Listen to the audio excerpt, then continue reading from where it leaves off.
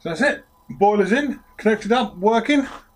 So in this video, we are now going to look at running all the pipe work to upstairs and disconnecting all our lead pipe so we can be lead free. Hurrah! Right, so keep watching to see how we've disconnected our lead pipes from the mains, removed the lead from upstairs in the bathroom, and run all new pipe work up to the bathroom, connect it up to the bath, sink and toilet. Oh yeah, and if you're enjoying these videos, please like them, please subscribe, hit the bell notification, ding-ling-ling-ling-ling-ling-ling, and get notified of when I upload new videos. That way you'll get to see everything I do in here. You know, maybe you're not interested in installing central heating at the moment, but we have a ton of stuff to do in this house. I've got even once I've connected these pipes up in the bathroom, the whole bathroom has got to be stripped. It's floor to ceiling in tiles, every single wall. We're going to strip it, depending on how much of the wall the tile takes out. We could be bonding coating it and re-skimming it, stripping the ceiling. Lots of videos, everything to do with DIY in a house, we have to do it. So please like the videos, please subscribe, and let's get into this. Run the intro.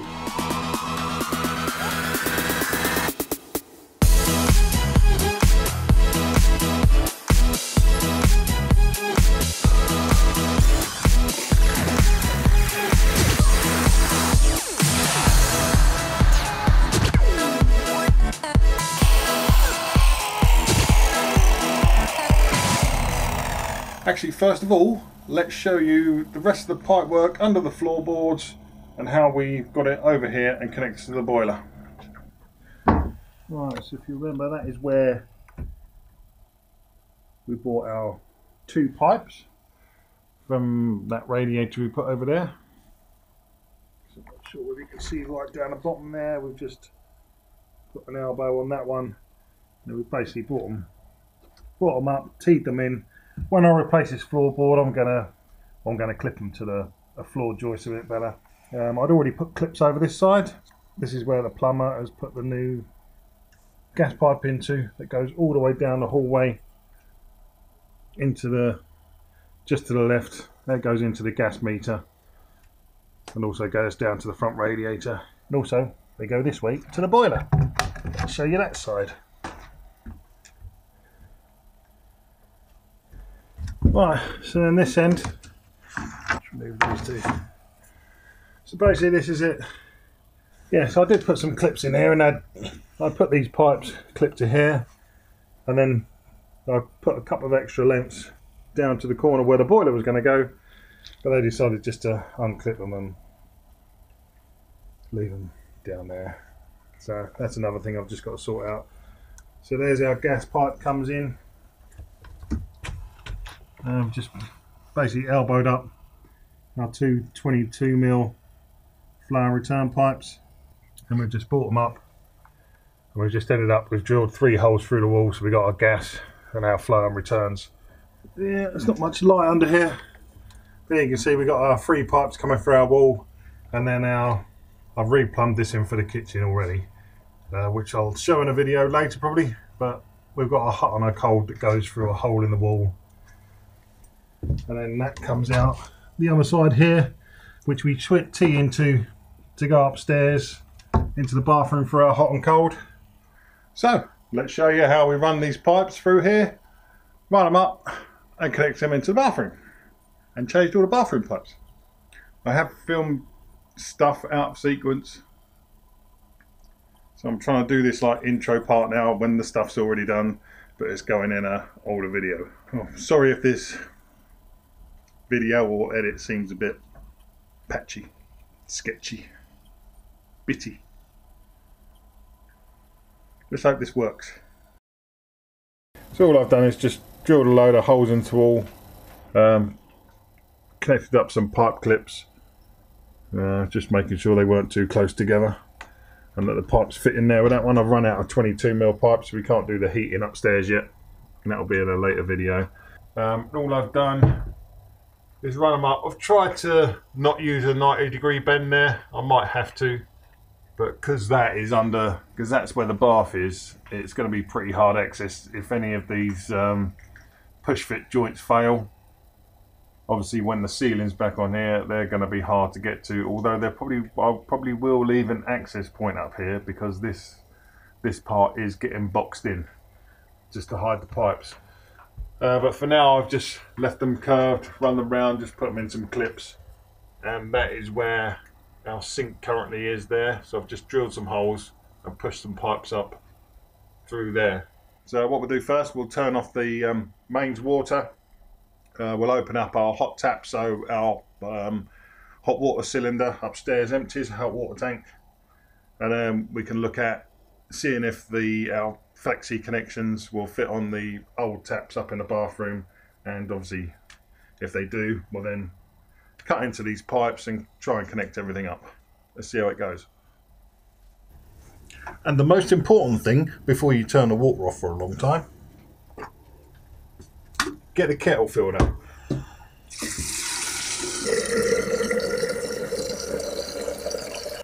Right, firstly, turn off our mains water at the stop cup, whatever you call it. Double check that your mains is off. That's the cold tap. And now we need to turn our hot on to empty our tank upstairs.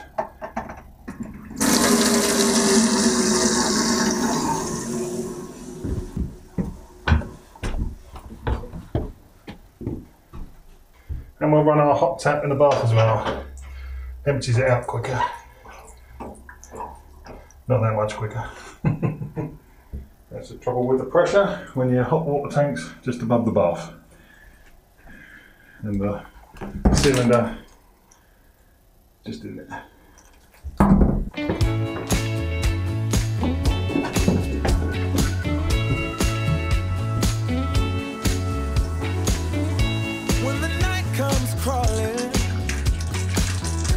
And I'm all alone.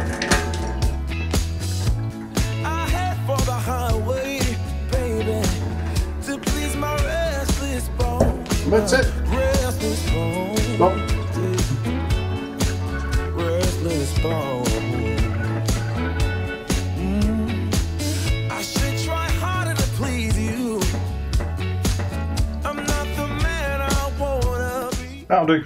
That's empty. Now there's only going to be minimal water left in the pipes. So now lift our floorboards up, get on with connecting the pipes. Actually, we'll go upstairs first and see. We'll take the leg connections off of the bathroom taps and see if our flexi pipes fit the screw threads. See if we can get these undone. Don't be so hard on me. Don't be so hard. Don't be so hard. Can I stay in the darkness? Yeah, and we're out. So now, let's just see. These will fit on there. Yes, they do. That's good. Now we know they connect up. What I'm going to do, I'm going to remove this sink because it's still got the lead waste. It's not even attached. It's not even attached to the wall in any way. It's not attached to the floor, not attached to the wall. So let's get rid of this. Care anymore. Oh, I know you're so much better than me, but let's not count the score. Yeah, and that waste pipe is completely blocked. Yeah, so there we go, that's why there was nothing going down there, and it's also leaking. Right, so now that's all disconnected. What we'll do, we'll take the side panel off the bath, try and get to the bath taps, and also try and get to the water inlet on the toilet. As long as we can get them connected up, that'll be fine, and then we can rip all this out, sort out our waste pipe later on. I am drawn to the light. I want to rest in the arms of an angel and be safe and warm. Now we're going to this disgusting place. I want to be safe and warm, man.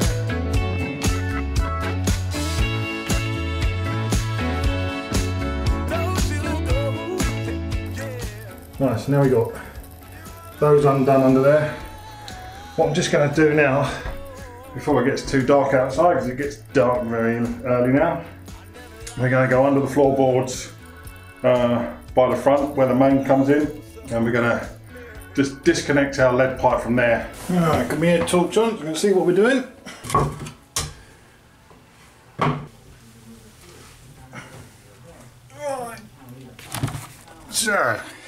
So this is our lead lock that we put onto our lead pipe to connect our plastic, our new PVC pipe, and then over there all we did was just put a T-piece in. So now we just need to take this T-piece off, replace it just with a straight connector.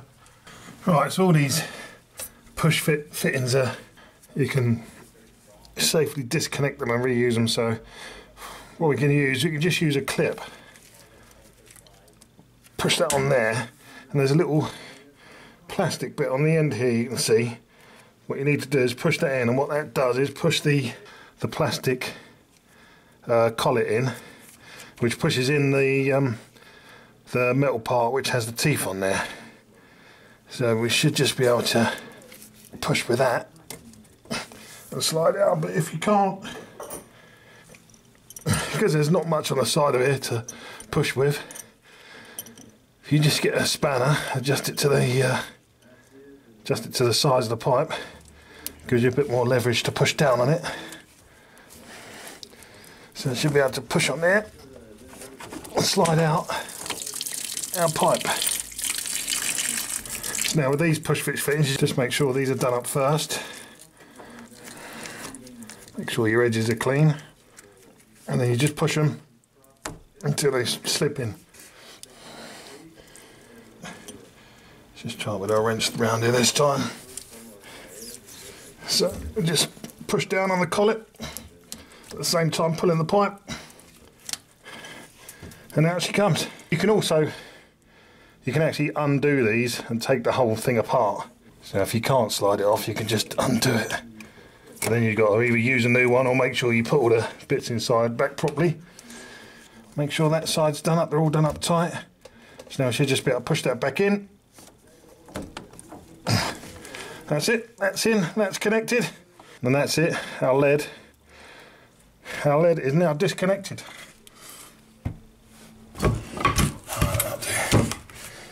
Also, now what we're going to do, this is the switch for our heater upstairs. So what we're going to do now is just pop this out and take the fuse out of it.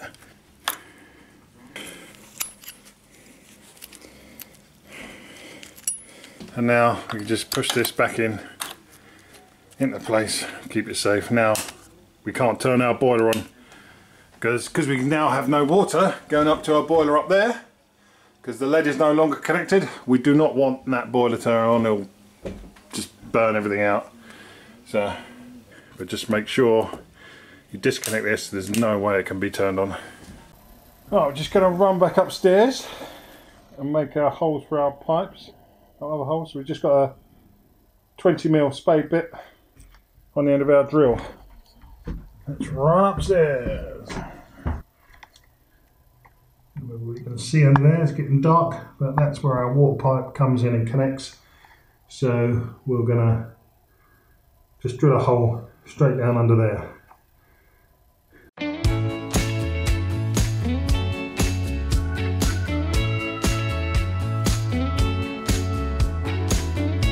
When the night comes crawling and I'm all alone, I head for the highway, baby, to please my restless bones, my restless bones.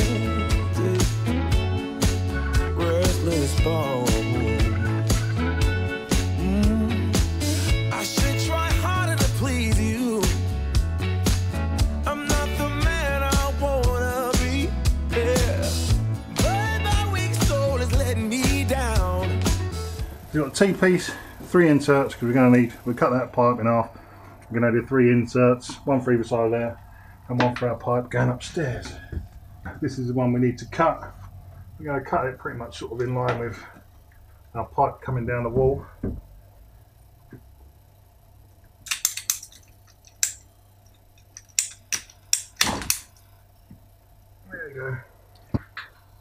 We'll get our pipe insert for that one.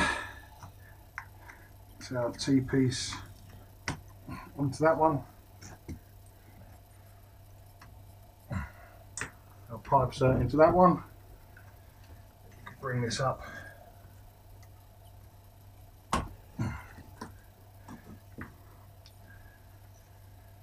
So let's take our cold feed that's going upstairs, measure it down to our pipe with a little bit extra. Let's see, yeah, let's leave this quite a bit longer so I can rearrange it.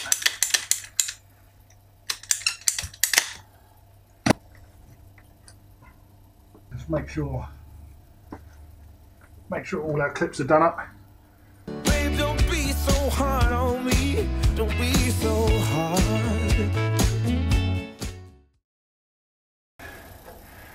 Right, so there we go. This one's already got a pipe insert on it, which we definitely need for this one, because this time we have a compression fitting. You've got the arrow on there, it tells you which way the water flows, but it makes sense anyway because that's your tap connector and that's your 15mm compression. So just make sure you push that all the way on, just like any, push fit fitting. Just make sure that's all the way down, and then we'll just nip this up, make sure the pipe stays in place. And then you even need some other grips. You really need two for this. We like to use the monkey grips or whatever you call them. So you can lock them around there, lock them around the top. And use your other spanner. Use your adjustable to tighten it up. Now you've got to be careful because these are plastic. I don't want to over tighten them. I want it to seal, but I don't want to squash the plastic too much. So you kind of want to get it. It's like a feeling. You get used to it after a while. Although I haven't, because I haven't been doing it long. But you don't want to do it as tight as you can. You don't want to grip it and go. It's the same with copper pipe. If you over tighten copper pipe, you can sometimes hear it start squeaking. When you hear it squeaking, you've probably gone too tight. Right, so let's start with getting the bath connectors on. So we've got our 15mm to 3/4 inch for our bath, because the connectors under there are a bit bigger. So compression fitting one end. Just got a off-cut pipe. This should be long enough just to go down from the floor, connect these up. So.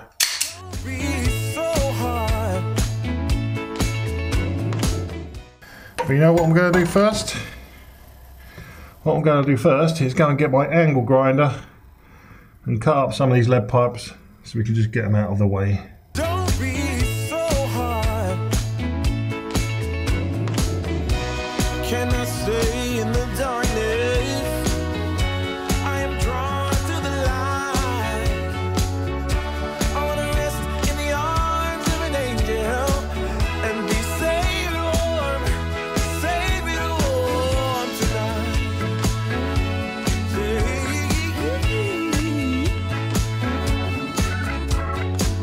Are you still mad at me, baby? Or don't you care anymore? That's why the pipe was leaking. The lead is completely gone. Looks like there's a little plug on there, obviously for unblocking it, but it's blocked with all that, and basically that piece of lead has totally come away from there. That is disgusting. We've gone and bought some isolation valves. I'm just going to do these the same way. Make sure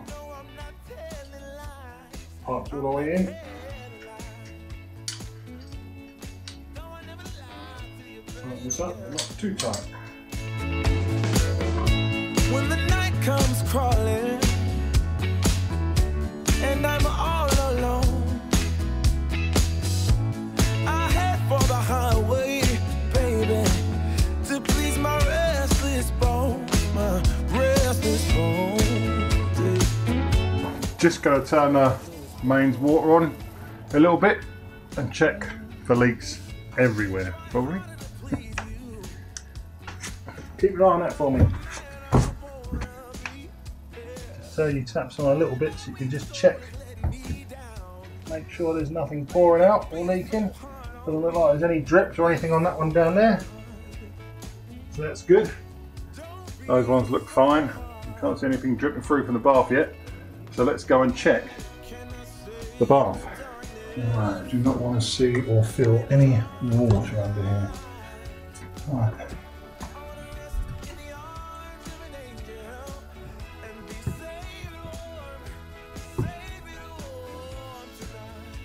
That's good. We've got nothing coming out of our compression fittings at the bottom.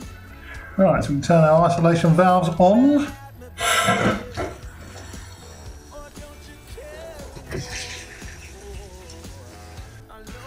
Let's fill up here.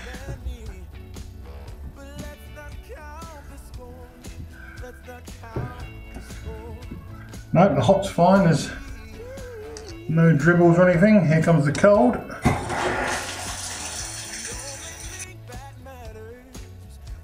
Yeah, bone dry up there. So, success.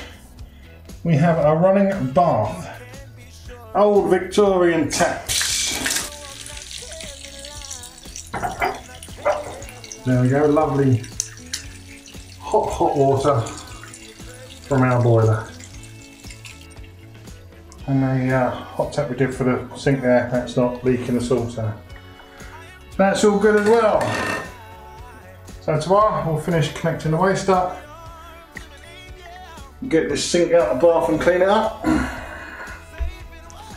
And now I'm just going to tidy down on here, so I'm going to have a nice hot bath tonight.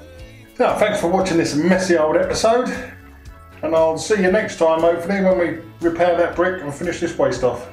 So, see you soon.